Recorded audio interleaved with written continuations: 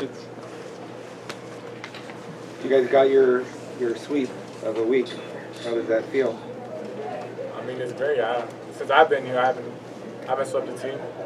I was hurt when last time it happened, so it's a great feeling. But I mean, just to be able to go out there and play the way we did was great. Offensively, defensively, all the things we did as a team, sharing the ball, making shots, it was just great all around. It's been a while since we've been in control for such a long stretch of the game. What was the difference today?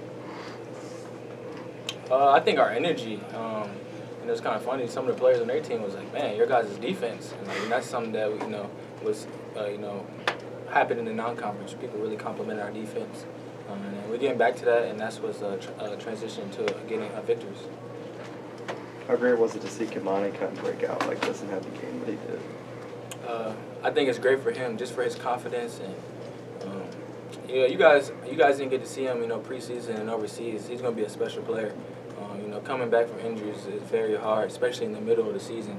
But he's level-headed and he works super hard. So I'm proud of him and happy for him. He's going to keep doing well the rest of the year. And you guys plus Shannon combined for 62 tonight. How was it to just have that working? It started off with Kodi. He did a great job in the beginning. He was on fire. I didn't shoot the ball well, I was mad at that. But we got the win, so that I don't really care anymore. But it's a great win, and I'm happy for Kodi.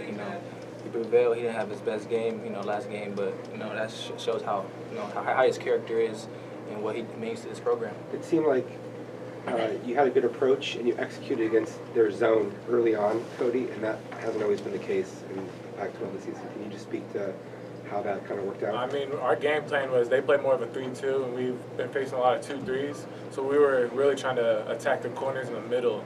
And that was our game plan, and to execute the way we did, especially so early, was so big for us because then they had to quickly switch to man, and they were trying to mix it up because they were having a hard time stopping any of us, staying in front of any of us, and be able to make shots early and just get Mello the ball underneath and stuff like that. It was so great to see it happen so early because we've always started so slow against zones, and when you don't make shots, it gives teams more energy, and they're flying around. So to see the ball go through was great.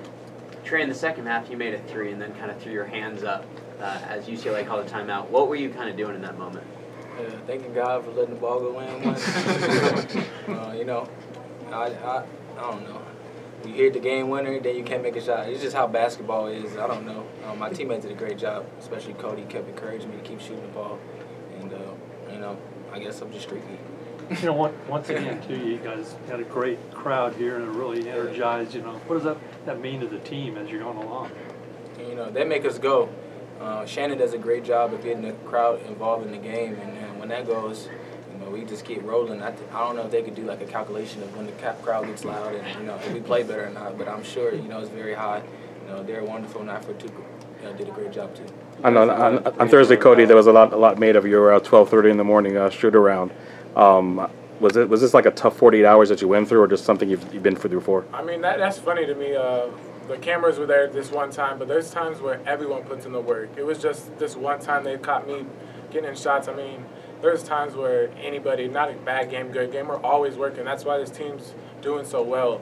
When the lights were off, we're working. So, I mean, I had a bad shooting night.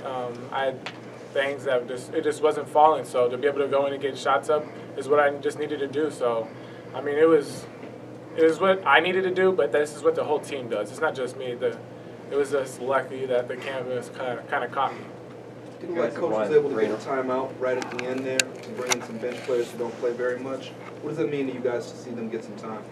I mean, seeing some of the local guys like Austin and Grant get minutes just to be able to have that feeling of the crowd cheering for them, it's a great feeling to be able to, because they put in work just like us. They're there every single day, up at 8 o'clock, running hurley drills with us, doing all these things that we have to do.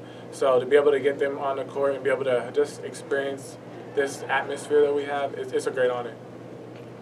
You guys have won 3 in a row. You're over 500 in the conference now. Do you feel like you're back to playing your best basketball again? I think we're not shooting at the clip that we wanted to, but our confidence is high. And I think, that's what is willing us right now. So when we get to shooting the ball well, I think the sky's the limit, and we're going to be that team that we were in the non-conference. Did you feel like your confidence slipped a little bit, or is that just what happens when you go through a streak like you guys did for a stretch? Probably I think personally a little bit. You know, it was hard, you know, to lose games like that. But you know, our coach staff does a great job, you know, keeping us ready to go. You know, Coach Hurley, I never had a coach that, you know, has inspirational speeches before the game. He gets me hyped.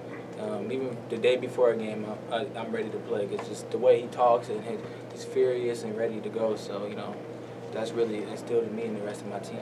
And I also think that we started off probably the hardest stretch in the beginning of the conference. So to be able to bounce back the way we did, yeah, shots are going to go. It's basketball. There's going to be nights where someone's hot and someone's not, but to be able to stay together, have that energy consistently, like playing defense, that's what we kind of thrive on. And like I said, we're going to make shots, we're going to miss shots, but to every single game we've been in. And our energy and our efforts put us in that position.